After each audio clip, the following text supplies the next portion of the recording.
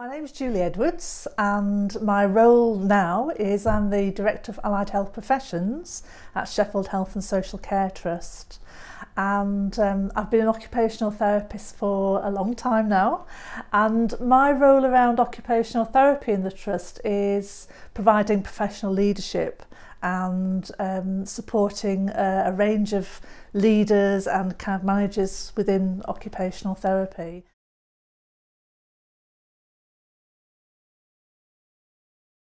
In the Trust we work in mental health, both adult and older adult mental health, learning disabilities.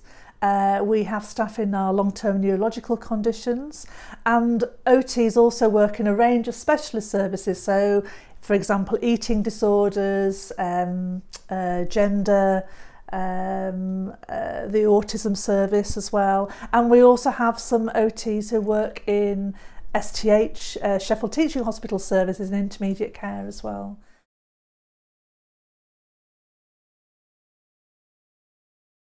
Well, I always say that occupational therapists help people to live their lives, and particularly after somebody's had an illness or an injury that may have left them with an ongoing health condition or a disability, for example. So occupational therapists help to look at the person,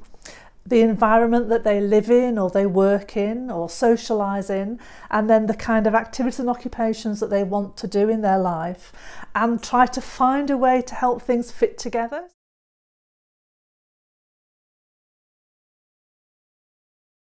I think it's such a varied profession. I mean, within this trust it's kind of primarily mental health and learning disability and some specialist services, but people can work in physical health, they can work with children, in schools and education, OTs that go on to do kind of research, and also as an occupational therapist, it's just the kind of clinical role that you can work with people.